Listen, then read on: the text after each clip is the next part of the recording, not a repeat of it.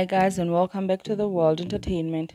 Adetomi, an abroad-based Nigerian lady, cries out for justice after her family home was set alight when her family was sleeping inside around 3 a.m. by her ex-boyfriend, who she has a restraining order against. Her mother, two older sisters, three nieces, and her two cats were inside the house, but luckily they all survived. She posted this on her Twitter page. I don't know how to tell you all without saying it. My ex-boyfriend, who I have a restraining order against, set my family houses on fire while my family was inside.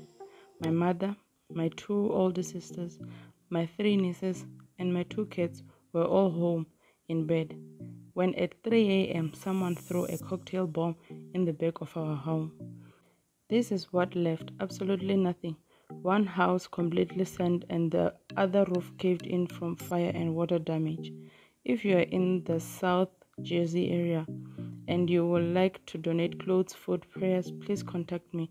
My mother been living that house since she was 18. She's now 57. House next door is the house she was raised in. Both gone. Restraining orders are definitely useless. It's scary. It's like soon as I got restraining order, it got worse. GoFundMe my niece created. It's my personal cash app.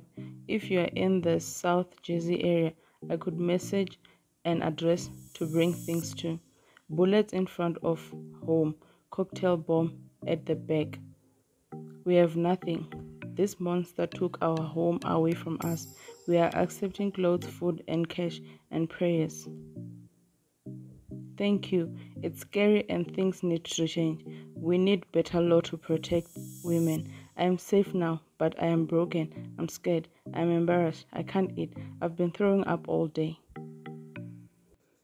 If you can assist with anything, a screenshot of a GoFundMe will be on this video and on the description below. We hope they get justice and we are happy that they all survived. Until next time, peace.